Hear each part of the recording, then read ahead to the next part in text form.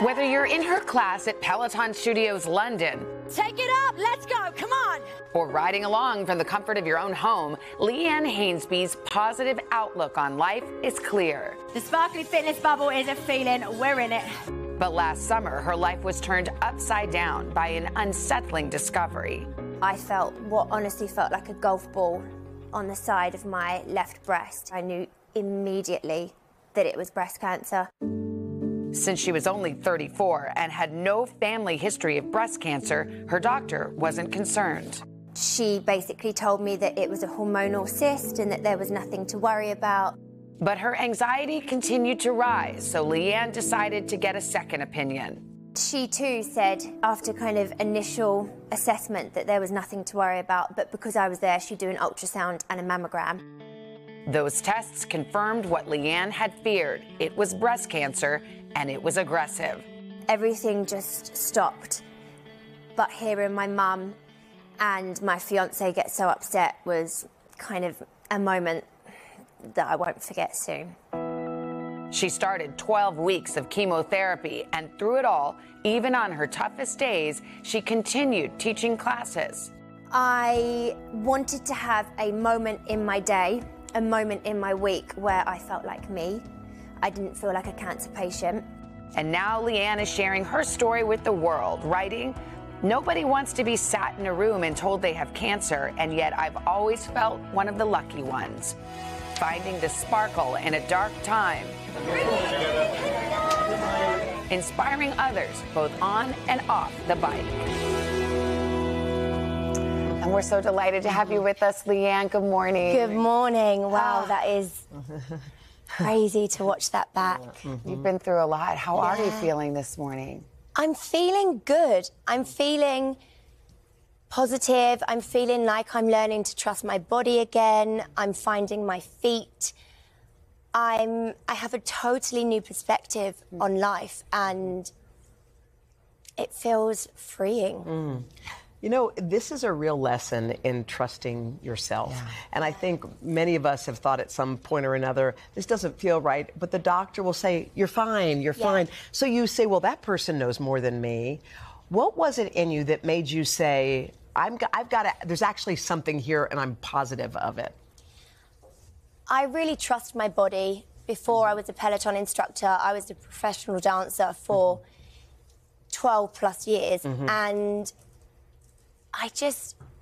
I knew it was a gut feeling, and I trusted that gut feeling.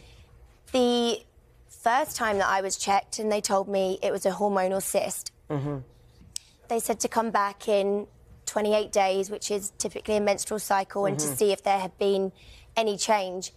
But during that time, there was no change, and it's easy to, you know, you don't want it to be bad news. Right. So it's easy to say, I won't get it checked, but you're just if something is wrong, you're just delaying that knowledge, and that knowledge is power. If people take nothing else, I hope they really hear that. You have to trust yourself, trust your body, trust your gut. It made the difference for you.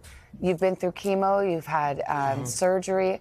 I can't believe you still taught your class in the midst of that. Why was that important for you, and how did you do that?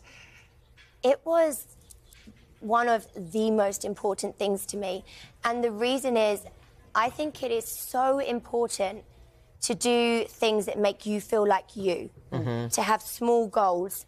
You have to go one step at a time. Treatment can be so overwhelming. And to have a moment in my day, a moment in my week, where I felt like me, where I could do my hair and my makeup and move my body. Moving your body is one of the best things you can do, and nobody knew. Nobody knew, and I was helping other people to be fit and healthy, and I knew how important that was. You said this was a life-changing moment. It changed your perspective. I saw you before, and you are the most optimistic person in the world. How did that diagnosis change you?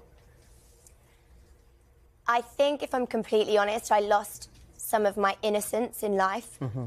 And I think I have a joy that's on a deeper level. I understand that people go through really tough things in life. you never know what somebody else is going through. I think I'm a big example of that. People that came to my classes had no idea. People that take my rides at home had no idea. And maybe my life looked sparkly on screen. And I think it's allowed me to be kinder, to just look at life as in the way that it's so fragile and it's so precious, and to enjoy every small moment. I know you got a really good piece of advice from one of your nurses. I was hoping you could share it because I think it could be really valuable to people listening. Yeah, a fabulous nurse that I had, Una, really lovely Irish lady, she said to me, cancer is a mental game. Your body will do what it has to do, but your mind, you have to get that in check. And she said that to me on the day that I was diagnosed, and something in my mindset switched on that day. And those words laid the foundation of how I showed up during my treatment. And the mental side of it is actually the side that's really kicking in now. Once your body has been through the treatment, it's not over. Everyone says, oh, I'm so pleased you're through that. But actually, there's a whole new side of it that's just beginning, learning to trust your body again, health anxiety. So I think knowing that it's okay if cancer takes a toll mentally, that's why sharing and talking about it will make people feel less alone. Well, sharing is really important and courageous. Thank you, Leanne. Leanne. I'm so glad you're feeling good, too. Thank you. And we can find more on her journey on our website, today.com. Hey, thanks for watching. Don't miss the Today Show every weekday at 11 a.m. Eastern, 8 Pacific on our streaming channel, Today All Day. To watch, head to today.com/allday or click the link right here.